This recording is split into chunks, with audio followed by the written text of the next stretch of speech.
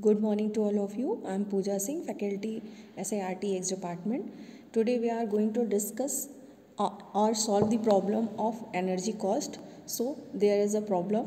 A consumer has the following connecting load: 10 lamps of 60 watts, 2 heater of 1000 watt.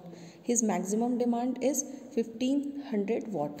On the average, he use 8 bulb for 5 hours and in a day, and each heater for 3 hours in a day. So find his average load, monthly energy consumption and load factor. So given data, maximum demand 1500 watt. So if we will convert in form of kilowatt, so it become 1.5 kilowatt. Connected load is 10 into 60 because 10 number of equipments and 60 watt the power of the equipments. So and plus 2 into 1000. So total connecting load is 2600 watt.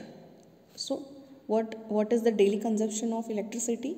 Daily consumption of electricity is equals to number of lamp used into watt of each lamp into working hours per day. As we know, if we are going to consider 1 unit, so it is equal to 1000 revolution for a hour.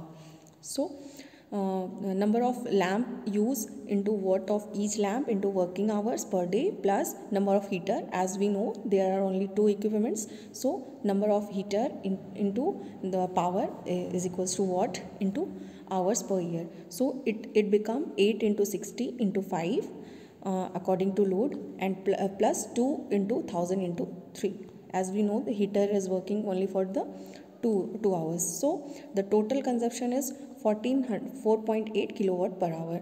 So as we know, what average load, how can we find average load? It is equals to equal to daily energy consumption in watt hours upon 24. So it become 8400 upon 24 is equals to 350 watt. Okay.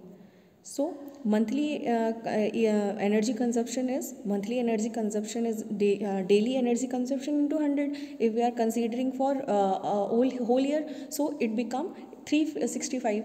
So it all about the days. So 8.4 into 30 is equals to 252 kilowatt per hour. And monthly load factor, if we are going to calculate monthly load factor, the formula is monthly energy consumption upon maximum demand. MD stands for maximum demand into 24 hours of in a day into 30 for the whole month, the days. So the monthly energy consumption, as we know, 252 upon 1.5 into 24 into 30. So it near around 23.33%. So this is the way to calculate. So this is the way to calculate energy consumption for a month. By this method, we can also find the energy consumption for the year. Thank you.